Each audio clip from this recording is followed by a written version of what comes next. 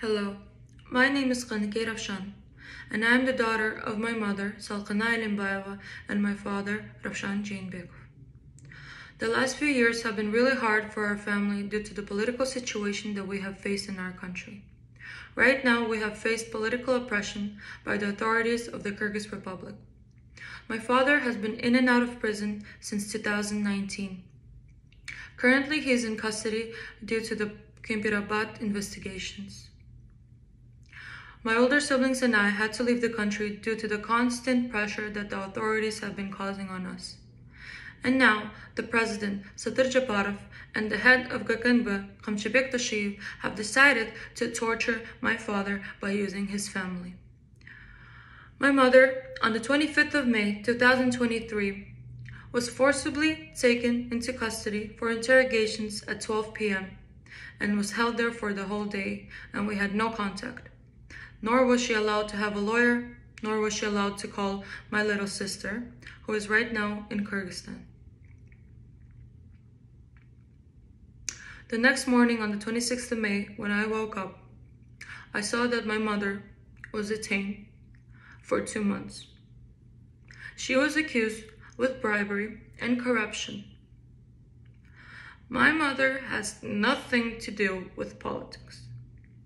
The only thing she has ever done was support her husband as any wife would, and take care and raise her children as any mother would. Right now, she is in prison,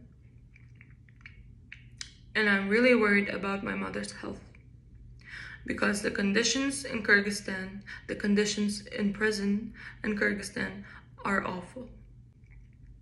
The reason that the government decided to manipulate and torture my father is because, even though he is in prison, he has decided to run for the political elections in Kyrgyzstan.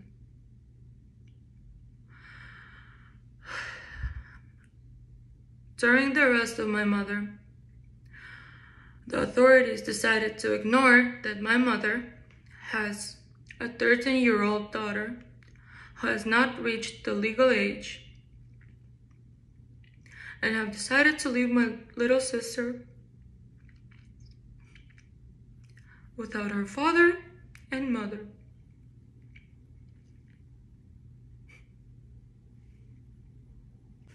And I would like to reach out to the human rights organizations, to the international embassies, and to the human rights advocates to pay attention to my mother's case, to my father's case, and to the situation that is happening in Kyrgyzstan right now.